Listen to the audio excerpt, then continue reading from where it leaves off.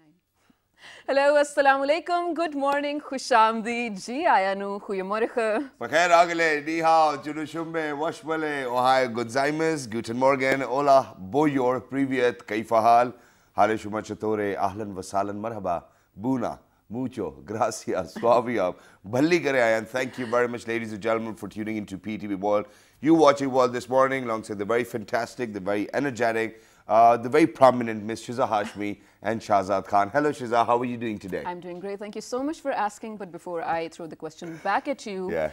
I want to talk about something. So Yeah. here's the thing. Along with you, I know a lot of people who have maybe this was because of the COVID-19 days going on. You know, something was onto them. They wanted to be productive. They wanted most work at their hands. Yeah. And so they got work and they were doing it.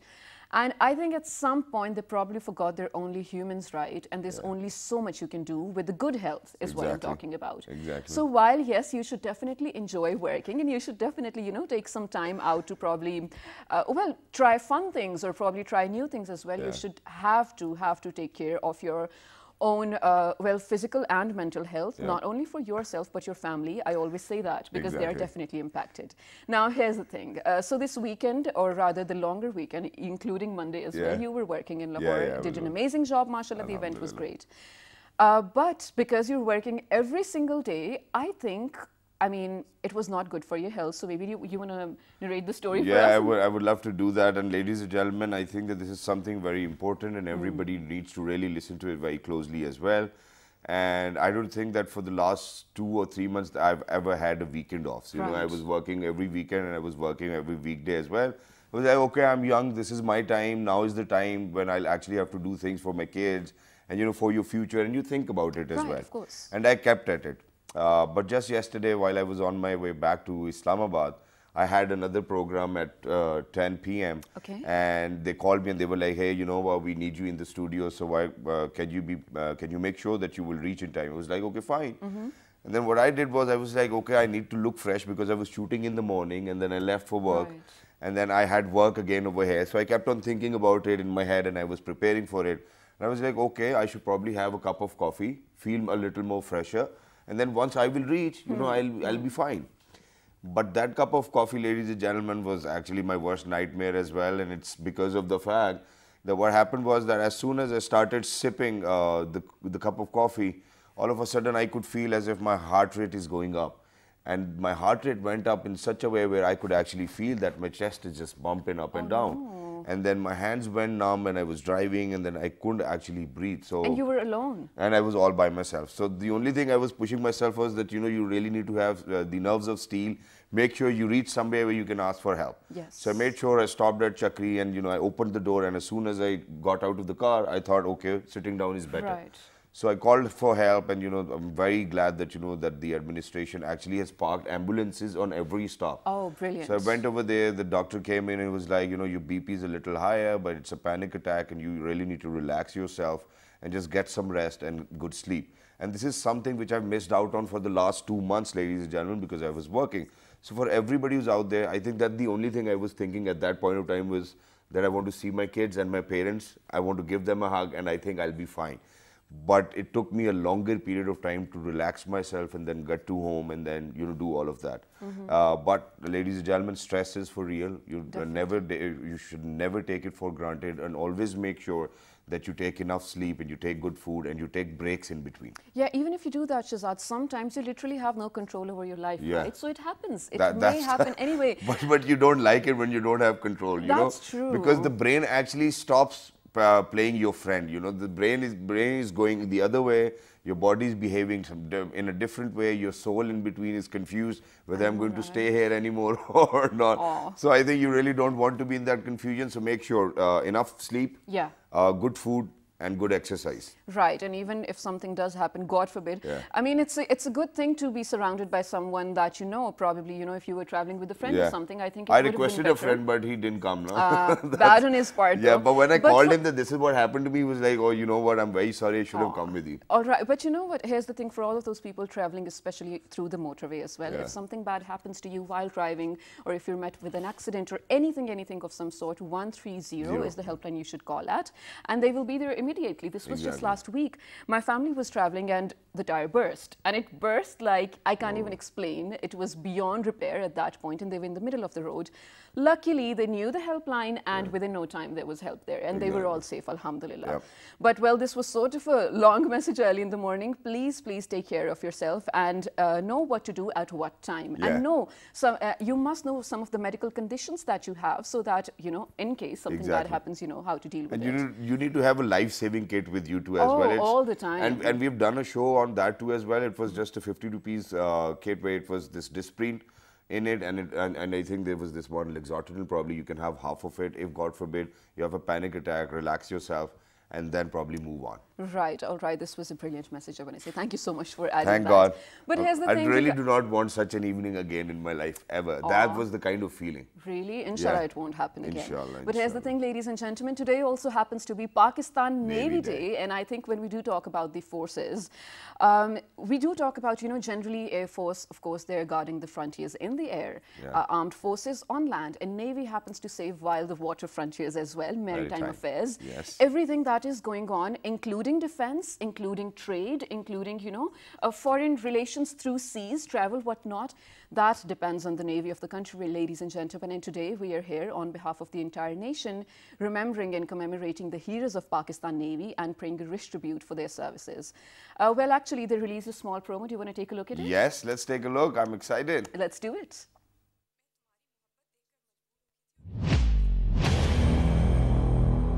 Pulwama attack 14 फरवरी और यहाँ भी भारत को मुंह की खानी पड़ी है. Pakistani Navy claimed it detected the Indian submarine.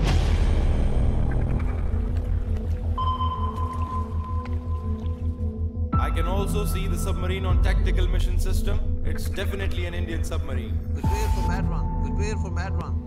Captain of the aircraft, ready to fire the weapon now. I'm ready with the weapon. We can hit that submarine now.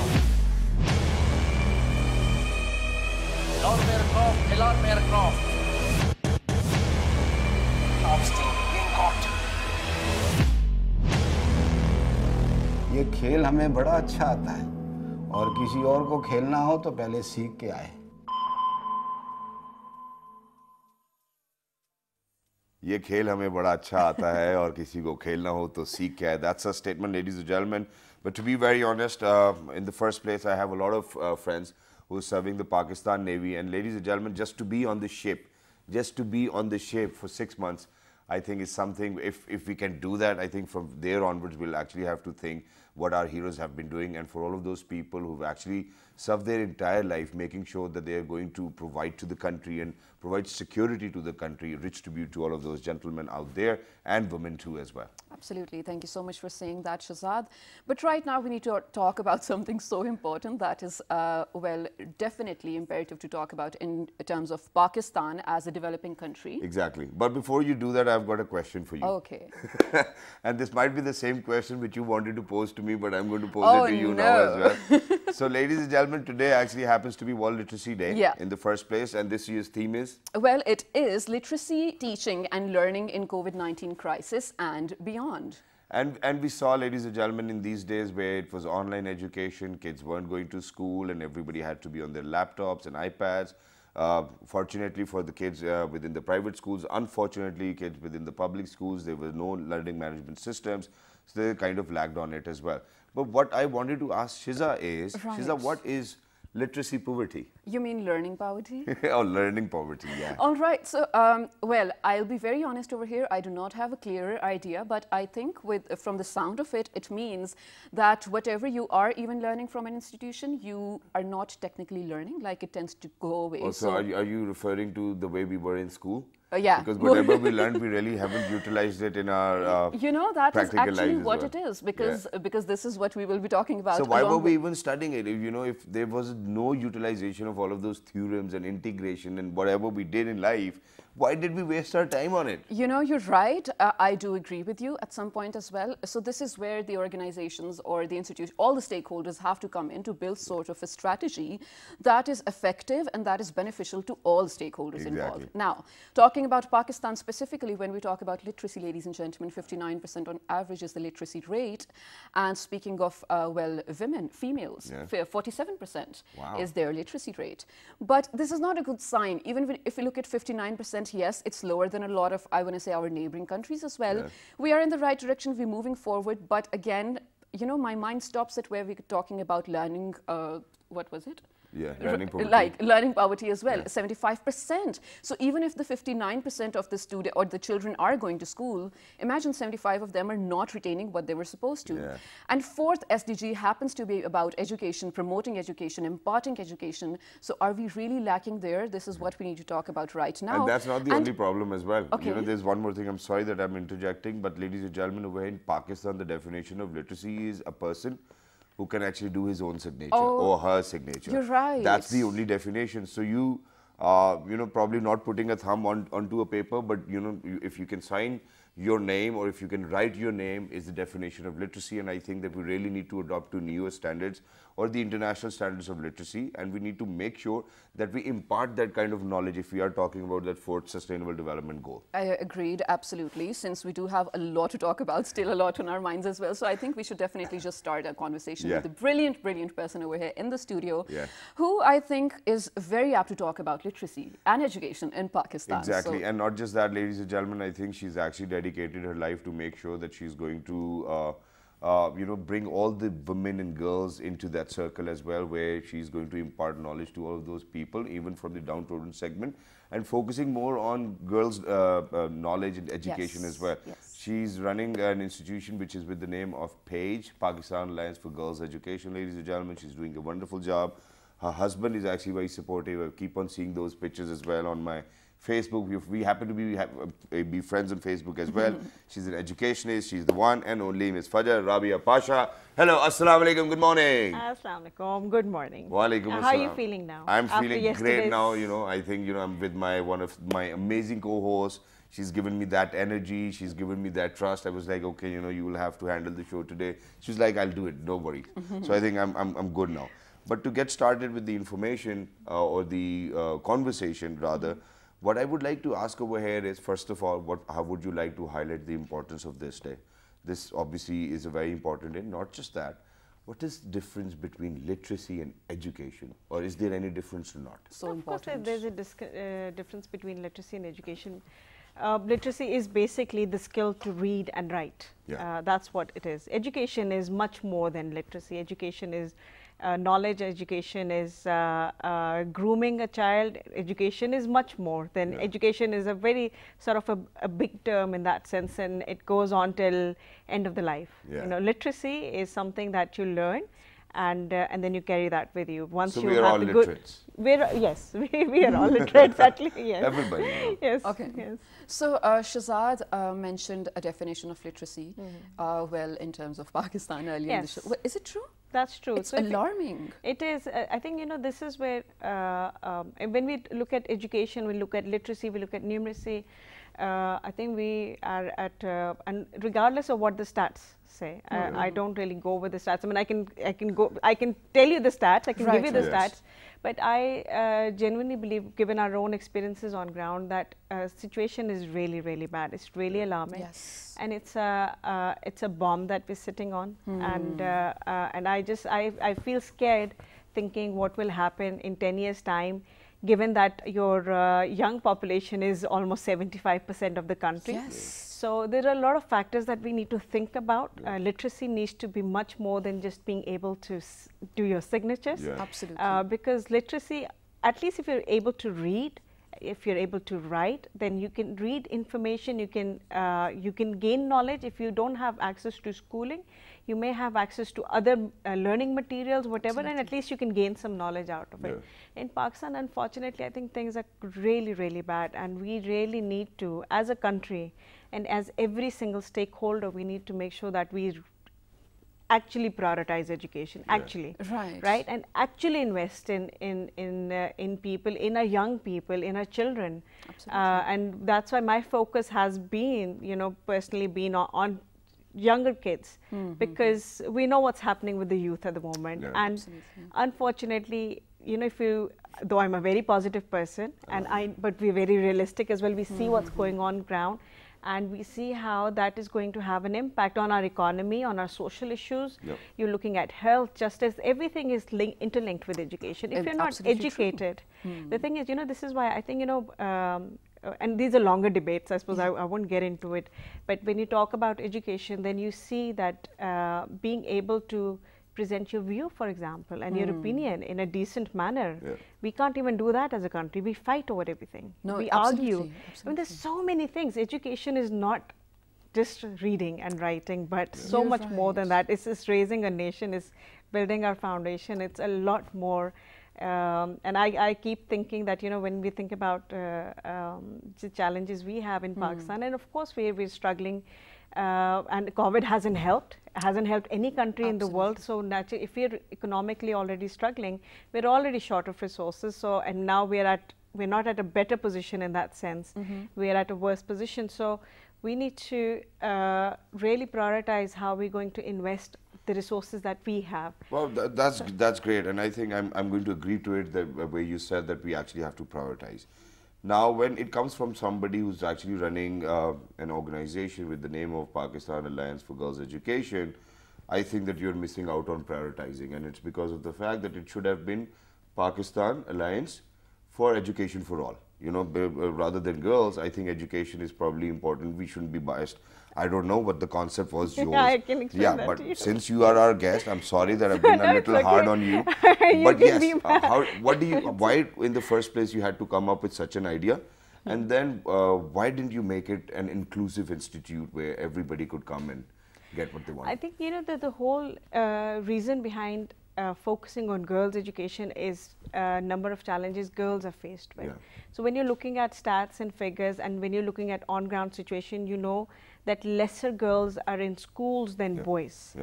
Girls have more challenges. It's for example, let's just say education is important for everybody, right? And we need to advocate for everyone, regardless of gender. But we need, being an organization that is focusing on girls' education, means that we need to really make sure that our key stakeholders at government level especially understand the challenges the girls are facing. Because what happens is at policy level, when you're making policies, when you're budgeting, etc., you tend to ignore the factors that are affecting girls. So let's just say, for example, if we know that 85% of the girls drop out before they complete primary education in Pakistan. Right? So if we know that the girls who move into secondary education, only 1 out of 10 girls can complete secondary education in Pakistan. So when you're looking at figures, you see that education-wise, we need somebody to advocate for girls and the challenges that face, because the government being the key stakeholder, has to make sure that special initiatives are taken place, etc., for the girls to be included in that in that circle. What tends to happen is, given our society, as you know, it's a male-dominated society. If a boy doesn't go to school, he can still get out, go to a workshop, learn, and make an earning. A girl has no access to opportunities whatsoever. She is homebound. She is not able to make decisions for herself, from what clothes she is going to wear, if she is going to go to school or not, if she is going to get married or not, or who she is going, anything to do in her life, she is not able to make those decisions. That's what education does. Education gives you that knowledge and understanding that not just what our constitution allows you as a citizen of Pakistan, which does not, you know, there is no discrimination when it comes to. Sorry? Agreed. And what the religion says as well at the same time. You see, so there are a lot of things. It's not just about what the constitution says. It's not about just being modern and just, we don't need to be Western. You know, I'm like, you know, I have very controversial views maybe on that. A lot of feminists may not agree with me. I got it. But in the sense that, you know, it's power. Knowledge is power. Definitely. You see, so it's a lot of things that and this is why it's girls' education, though in our programs, where in one of the, you know, the Star Schools program that we run, we take in boys as well, because in areas when we go where there is not a single school, we see girls and boys both are not going to school, so we don't set up schools where only for girls are girls, coming. right. Wonderful. The boys are also engaged because that process can't be ignored. I love Paige now. Absolutely. No, Fajr, you're doing a brilliant job. Thank you so much for that. And while there are so many things that I want to take further among the things that you mentioned over here, I think we have to begin with one. So when you say that, yes, girls do have, I want to say, approach to lesser opportunities, or I don't know, they're just presented with probably lesser opportunities. Yeah. Now, here's the thing. Sitting over here, Shahzad, you and me, along with probably some of the people who are watching the show right now at the expense of their privileged places and privileged TV sets, we cannot relate to what Fajr is saying right now. And I'll try to explain that with an example, and then you can answer that as well. So here's the thing. My village, I talk about my village a lot, my Paterna village, it happens to be a few kilometers away from the main city, Sargodha. It's a proper Pakistani village setup, right? So the good thing is, while I was growing up, there was a change happening, and thank God to my father and to all the, you know, I want to say the prominent figures over there, they wanted the girls to study. So there was primary education. So conventional education was going on. Now that they have graduated either FSc or even done their BS in something, or BSc, BA, whatnot, they don't know how to make use of that education that they received. Yes. All right. Yeah. So if they contact me asking for, I want to be a content writer, Shahzabaji, but I don't know how to write, I don't know how to go online, find me a job, I don't know how to sell the product that I'm making with all my heart. Yeah. That bothers me. Yes. This is what, I mean, along with so many other things, this is where we're lacking. So how can we probably fix that? Well, again, we need to come back to our education system. The skills that you're mentioning here, these are your personal development skills, you know, and these need to be integrated within our education system. Right. So what I believe is, and as Shahzad was saying before, that, you know, you've done so much education that you're not, you know, you're learning so many things, but you don't really utilize those, that knowledge perhaps. What needs to happen is, you know, the primary education really needs to change. We really need to change our focus, and this is where these foundation skills comes in. IT, for example, going online, digital skills, how to use internet safely, how to find information correctly, how to differentiate between fake information and true information, how to communicate with people. Communication skills, something that we lack as a nation again. You know, these are the things that we need to really integrate within our education system. And what you'll find is, and this has been a problem not just in Pakistan but globally, that young people coming out of education system don't know how to move forward. How to use that education. So these skills have to be imparted. I mean, from writing a CV, itself is a skill set. So, you know, when we run programs, we define that as a skill set. Writing your own CV is a skill set. Writing your own profile is a skill set. How are you going to present yourself to your employer? Or a statement to apply to a university. Exactly. So these are all skills which we lack, not just in Pakistan, but globally there's been. But globally, I think, you know, in many countries, this has been recognized as a key issue. You know, a decade back when I was working in England, this was a part of our programs. You know, we would run week-long personal development programs for young people finishing A-levels, for example, before they could get into universities. Right. So these are the things that we need to realize here in terms of these very important key skills, from communication, from teamwork, working together, all sorts of different things that, you know, are defined within your foundation skills program that we need to integrate within our education system, both at primary and at university level as well. That's true, and very wonderfully explained as well, I must say. But I think there's one more thing which we are missing out on, and that is that world over, what happens is that when a student is within a university, what happens is that there are different organizations which are going to come in for a job fest. So a job fest is going to take place, you know, they will hire people, public and private institutes, that's what they do. I think what the government is lacking in is making sure that they are going to bridge that gap in between the job givers and the job seekers. So, you know, every university need to be in contact with Higher Education Commission, and whatever kinds of jobs are coming in, I think they really need to update their system so that the kids can go over there and have more avenues to themselves. That, okay, you know, this is what we can do. First, I think this is something which needs to be done. How? I have no idea how they're going to do it. But every now and then, ladies and gentlemen, we have seen that private universities over here in Pakistan has always taken the lead. For example, if we talk about LUMS or NUS, you know, they were the first ones to actually come up with an incubation center, and then HEC followed, and then HEC made their own incubation center as well. So why in the first place, you know, that Higher Education Commission, the authority, the ones who actually make sure that the universities up and running are late on all of these things. Probably the graduates or the ones they have hired are not telling them the right things, or probably the people in Lums and Nust are smarter, and if they are, I think public and private partnership needs to be there, so that probably we can bridge those gaps which are in between the job seekers and the job givers. I absolutely agree with you, Shahzad, and that is now we're sort of, you know, moving, our discussion is moving towards the employment industry as well, which is, well, the picture that Shahzad painted, it's true, it's very bleak. Now, but coming back to, again, when we talk about public and private institutions, Shahzad, you mentioned Lums and Nust. It's not fair to talk about it because hardly probably 2% of the population that can go to universities can afford to go to Lums and Nust, and others would of course go to the public institutions, which is totally fine because the quality of education is good over there as well, and maybe getting better too. Now this is where you come in, Fajr, because when we talk about the incumbent government, the best part of it is that it is sort of, you know, taking on board all the stakeholders to improve everything possible. Exactly. You have a lot of suggestions, and I think you were also in conversation with the Federal Cabinet for Education, was it? And you, I mean, suggested so many different things. To begin with, name some of the few so that we can further our conversation. And while you do that, so sorry, my question is getting long, but when we talk about literacy, again, my question skipped my mind. So let's just begin with what you proposed for your strategic planning. Okay, as I lead Pakistan Alliance for Girls' Education, and given that girls' education is, the problems related to girls' education are not understood by the masses, and that includes the stakeholders, and very few people within the stakeholders understand the problems with the girls' education, but nothing has been done around that. So for example, a very good decision was made last week where harassment committees are being organized now in government schools. So that's a great step, because harassment is a major issue for girls when they're going into schools. So, but it needs to, and this is where we go wrong. Good step, but then when you look at from, you know, holistic point of view, there needs to be a proper forum that defines what the issues are. So there's a holistic plan there for next 10 years. It's not, these issues are not going to be resolved overnight. Yeah, absolutely. We need a decade-long plan to say, okay, these are the challenges, how are we going to resolve these issues? We don't have the resources, where are we going to find these resources to address these issues?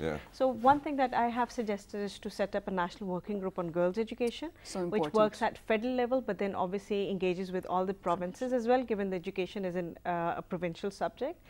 So we can look at strategy-wise, what are the challenges girls' education is faced with, and then we can work on solutions with all the stakeholders engaged, including the religious leaders.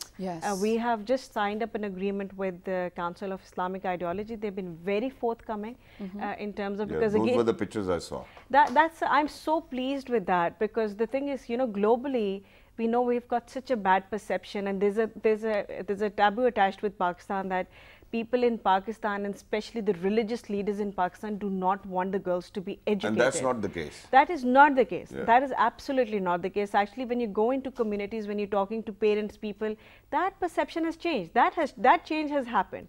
Parents want their girls to be educated. They don't want their girls to go through what they have gone through. You know, but that change is there. So now we need to only advocate at the top level that we need to fix the system. Right? Because then we can't complain if a girl is expected, if you look at secondary education, for example, you will see that, you know, in rural areas, in one district, you'll find one secondary school for girls. And a district is not a small, you know, village. With you're looking at a huge area, right? With a very low attendance level as well. Exactly. So the thing is, no, what you'll find is that those schools are overloaded, because people want their girls to go to school, but unfortunately, we're faced with poverty. Girls do not have access to good transport system in the villages, especially in rural areas. How do you expect? I would not let my daughter walk, you know, in these days, and we know how much abuse girls face when they're out, when they have to, you know, girls who and the families who have the courage to send the girls to school, and they have to walk, and the sort of abuse they have to face during that, you know, that 5-minute walk or 10-minute walk or 20-minute walk. We know all of these issues that we have on ground. We're so tangled into so many problems, and this is where the strategy level discussion is very important. It's important that to understand what is happening at ground level. So those stakeholders who are working on ground level need to be engaged. The stakeholders from donor communities need to be engaged. So the money can be invested in the right places. Because if you want to see change, that needs to happen. So that's answer to your first question. Yes, that's brilliant. Thank you. And now I do remember my second question. So very quickly, I'm going to do it because this is the end of the segment and you have to be quick in your answer. So since the theme was literacy, learning and teaching in COVID-19 days especially, let's talk about distance learning, how it has changed the, I want to say, the face of the entire education system, not only in Pakistan, but globally. And then talk about the hybrid strategy that schools are adopting. Is it sustainable? Is it viable? Should it be there in the first place? And then the future of, I want to say, all the changes or the gaps that we saw and then filled those gaps in these COVID-19 days in terms of education. 1, 2, 3, 4 questions. But they are interlinked. So Go ahead, please go ahead. So, okay, so well, the thing is, you know, when you talk about Pakistan's context, so we were not ready for this, right? So no one was actually. And we said before that, you know, the whole pandemic has really highlighted, the issues were there already, but it's just really highlighted what the problems we faced with. When you're talking about online learning, etc., again, that was just a very small privileged community that has had access to internet. I myself had to go and buy 3 laptops in one day because all my kids, and I can't find a room in my own house when I need to do a Zoom meeting when I was working from home because everybody's online and there's no space left. But these are different personal challenges. But the thing is, I think, you know, children interacting with other children is very important, that personal connection, that also is part of our emotional well-being, health and well-being. Your connectivity with your teachers is very, very important because that's where advice and guidance comes in. I know a lot of children who would go to their teachers when they have issues and their personal problems to discuss with. So this whole situation has really highlighted that no, online learning is not the answer for our problems, just online learning. Yes, you could do things online, and that should be sort of blended learning should be probably the better word, that you have various different modes of learning going on. That's, yes, is a good way to do for a very small minority. The rest of the Pakistan has no access to internet, little access to internet, and does not have access to gadgets. Girls particularly, and then we talk about girls, have no access to internet. They're not allowed access to internet. They're not allowed smartphones, etc. So so I think, you know, COVID-19 has really highlighted these issues, and it's a good time for us to sit back and think. And finally, we do realize that how important it is for kids to go to school, ladies and gentlemen. And since you were speaking about religious scholars and how they're so willing that, okay, you know, education needs to be for all as well. Ladies and gentlemen, just a few days ago, I think we did a show where we had these kids from madrasas who were making robots and doing some wonderful stuff as well. So I think what we need to do is make sure that we are well informed about all of these issues and then probably speak about it. But having Prime Minister Imran Khan as the Prime Minister of our country, I think we have definitely kind of trusted his vision, and ladies and gentlemen, he's one of those people who always advocates about education as well. And he's worked quite a lot. Even if we go back in KPK, he's actually changed the entire dimension, the way we used to see public institutes. Now, ladies and gentlemen, I think it's a different story and it speaks for itself. Right. Thank you so much for being here, Fajr. Thank you so much for doing the amazing work that you're doing for Pakistan. May you keep on doing that as well. Ladies and gentlemen, right now we're headed to a very short break. And I promise you it's going to be short because when we come back, we're going to talk about something interesting. So for people like me who have no idea what places to visit, for what season, for what type of recreation, well, the next segment is going to be the answer. So stay tuned. Good morning.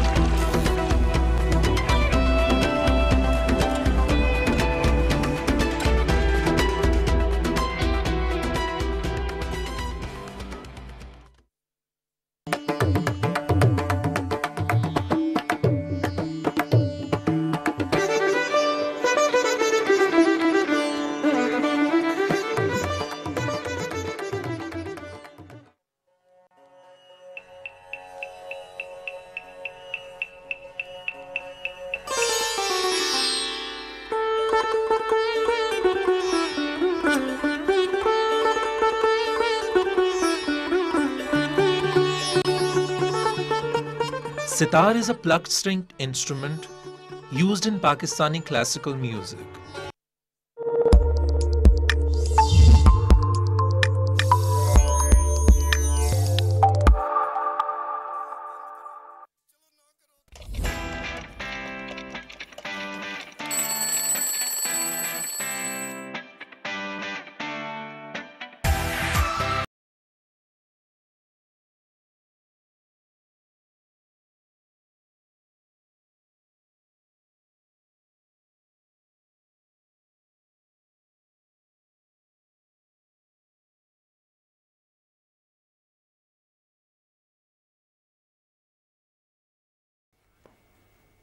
Welcome back to Well This Morning, ladies and gentlemen, with Shahzad Khan, who's now back in form and energy as well, and Shaza Hashmi.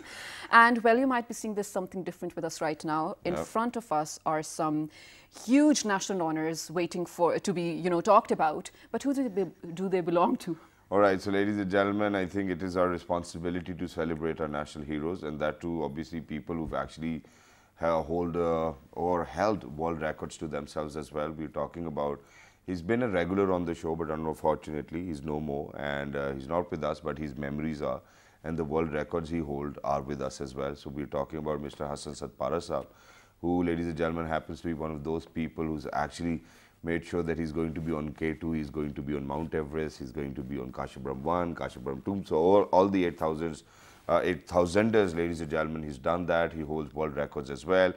He now, on the 7th of September, just yesterday, ladies and gentlemen, actually got an award, the Presidential Award for Pride of Performance. Wow. And not just that, we have Tamga Imtiaz as well, ladies and gentlemen. But very quickly over here, we're very lucky that we've actually been joined by two of his sons, who are proud sons of the kind of work their father has done. And ladies and gentlemen, let's be in conversation.